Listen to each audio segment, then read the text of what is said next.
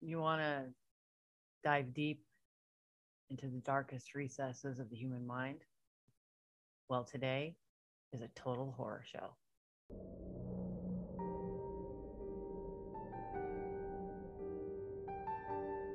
Hey, everybody, welcome back to another episode of Sex Nerd Podcast / Just the Tip with Dr. Vic. My name is Dr. Victoria Hartman. Today on this episode, we are going to get kind of creepy. It's unusual in the summer for the weather to turn dark, gloomy, and exceptionally windy. Well, maybe not the windy part in Las Vegas during the summertime, but as I woke up today around 4 o'clock in the afternoon, the weather outside had just taken a turn that inspired me to go a little darker on today's episode. Admittedly, some of these stories and paraphilias are grotesque and disturbing. So if you are of a more sensitive constitution, I would suggest you check out one of my other lighter videos or wait till next week. So if I've given you enough warning, let's begin. Horror story number 1 involves a woman by the name of Karen Greenlee. Now, what is interesting about Karen? Well, she really liked her men cold and unresponsive. In fact, from 1979, when she worked as an apprentice embalmer, this self-described morgue rat had sex with up to 40 dead men in their 20s and 30s.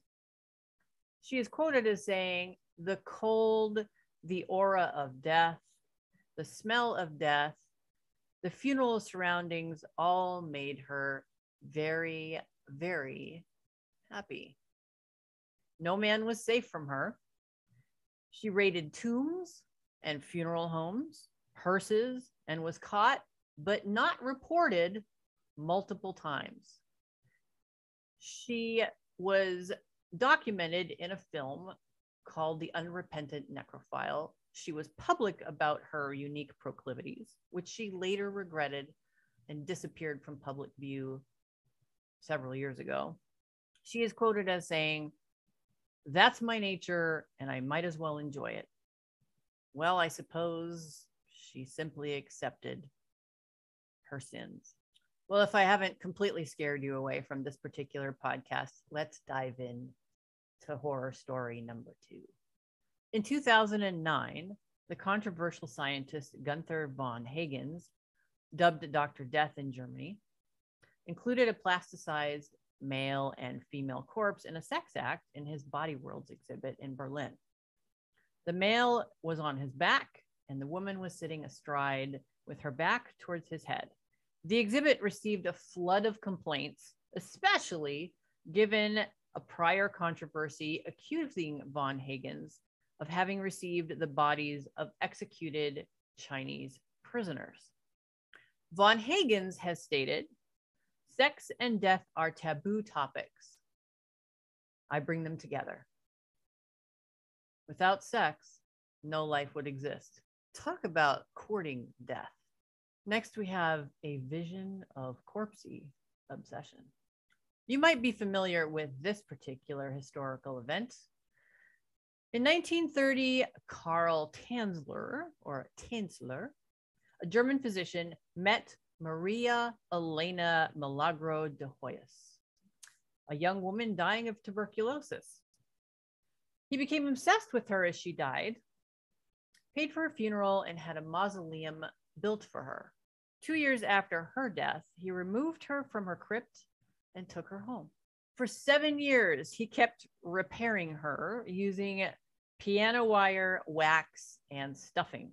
Upon examination of her corpse, once it was discovered by authorities and taken from Tanzler, the examiners found a vaginal tube had been inserted to allow for intercourse. Some have argued that that's a myth. It remains part of the story in a prominent manner. Separated from his obsession, Tanzler used a death mask that he created as an effigy to Elena and was reportedly found dead with her effigy in his arms in 1952. Some people just can't let go. Now we're going to dive a little bit into some of the more unique paraphilias out there in the world. Acrotomophilia and epitomophilia are counterpart amputation fetishes. Acrotomophiles are often attracted to amputees as they may view extremity stumps as phallic objects to be used in sexual pleasure. Regardless of the ethical considerations, some people seek amputation for sexual reasons, seeing it as a form of body modification. The body horror film Boxing Helena depicts the story of a lonely Atlanta surgeon obsessed with a woman, Helena, with whom he had a one-night stand, but she disdains him. Following an accident, he keeps her captive in his home, eventually amputating all of her limbs. Her arms in particular, because she tried choking him. Though Helena is the victim of Nick's kidnapping and mutilation, she dominates him with constant ridicule. Now, this film was panned by critics, but it's remained a cult classic. So if you feel like checking it out, go for it. It certainly gives a whole new meaning to giving an arm and a leg. Now, when I was putting this episode together, I had considered adding one last paraphilia. It's been talked about. It's in the Urban Dictionary.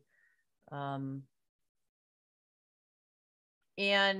I wrote an article about it upon request from the publisher of Girls and Corpses magazine. After consideration and wanting to stay within the realm of acceptability for a mainstream audience, I think I'm going to forego it.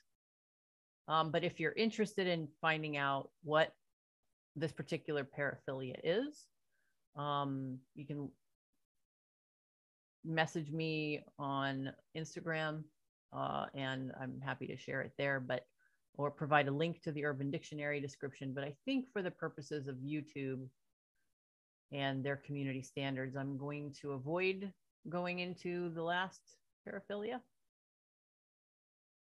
I'm assuming, if nothing else, it's piqued your interest as to what exactly it is. But I think even just talking about it is going to be a bit too much for YouTube. So if you have anything to add to these fun facts, interesting paraphilias, please leave them in the comments below. I am going to put the playlist that I selected for some of these fetishes / historical incidences. And with that, I will see you next time right back here on Sex Nerd Podcast.